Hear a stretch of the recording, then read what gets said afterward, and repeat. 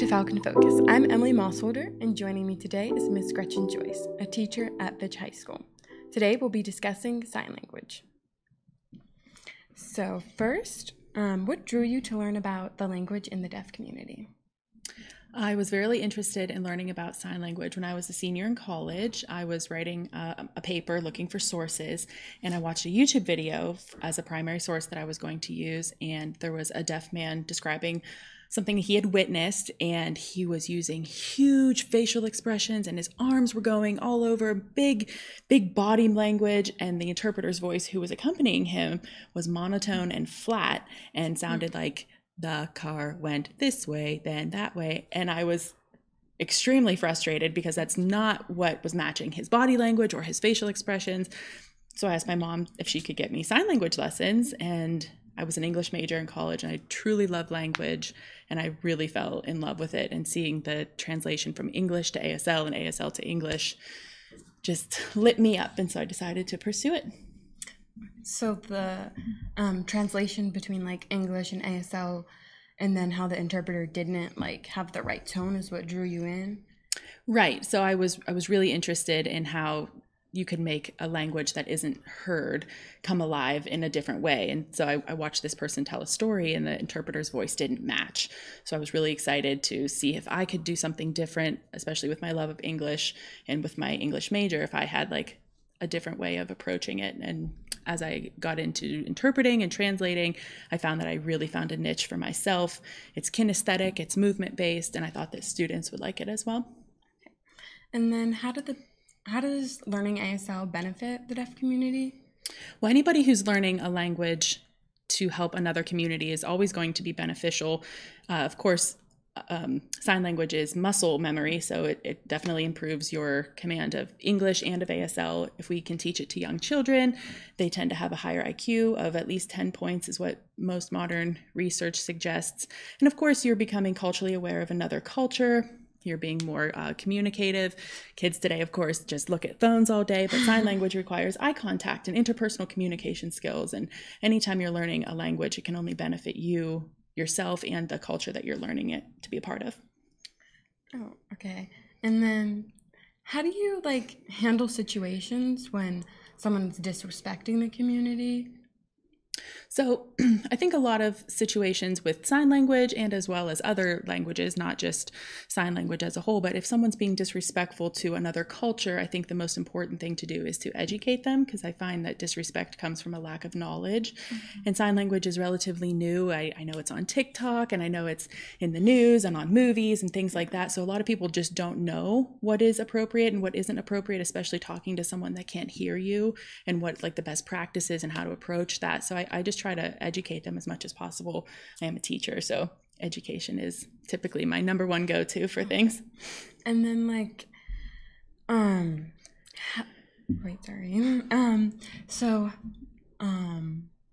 do you, is there like any important things to do when speaking with a deaf person or using ASL? So if you're using ASL, and if you're not, I would always recommend making eye contact with the person that you're talking with. If you are looking away from someone and signing, then you're not involved in the conversation, you're not listening. It's obviously different than English, especially with teaching. That's why I ask all of my students to be looking at me all the time, because if you are trying to take notes, then you're not listening to me, and listening happens with your eyes because I use my hands as my voice. So I would always recommend looking directly at them. And if you don't know sign language, then absolutely make eye contact with the deaf person you're speaking with. Speak at a regular pace. Don't try to over enunciate your words. That doesn't help. Lip reading is super ineffective, but it is a tool that a deaf person may use to try and make sure that they're being understood and that they understand what you're saying. And of course, if they have an interpreter, what you don't want to do is speak to the interpreter about a deaf person. You never want to speak in the third person. Talk directly to the deaf person. Never say like, oh, hey, would you ask them this question? No, ask them yourself. Speak to them head on and show that you respect them. And then, so like when the interpreter, you just listen to what the interpreter says and then watch the deaf person signing? Yes, that's a good point. So when the deaf person responds, you're going to hear an interpreter's voice, but you want to look directly at the deaf person. Okay. The interpreter's just there to pass along information and make sure that it's being heard in both facets. And then finally, how do you hope to grow the program at Fitch? So far, it's been super great, and we have good numbers, and the kids are really excited. I'm really impressed with the kids here and how receptive they are to this new program and just how passionate I am about it. But I would really love to have ASL club get involved with drama club. I would love to see some theater done with like a deaf character in it, with some sign language in it that everyone can be a part of.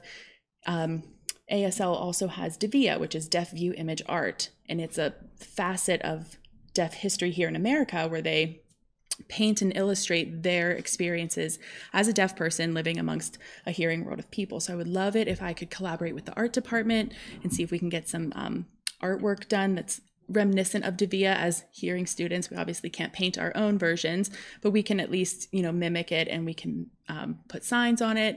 And I would love to get involved next month. It's National Deaf History Month, so I'd love to do some thing in the community where everyone can be involved and learn a little bit about it. And we can also shine a light on Austintown Fitch High School language department.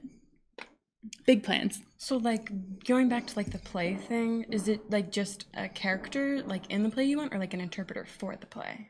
Oh, well, like would that be beneficial or not? Because I wasn't sure if like the audience would need that or not. I would love to have a deaf character in a play. That would be a really good starting spot. If there are deaf people in attendance, then they would need to contact people in the community that would interpret for them. There are agencies that would provide interpreters for them. It's a little more complicated when there's more than one role happening. There's typically an interpreter for each person speaking. So if we had a deaf character, then we may be able just to have the performers do some signs as they're performing. And then, of course, if deaf people were to come, we would have to work with an agency and get as many interpreters as they needed. Language access, accessibility. Okay, well, that's the end. Okay.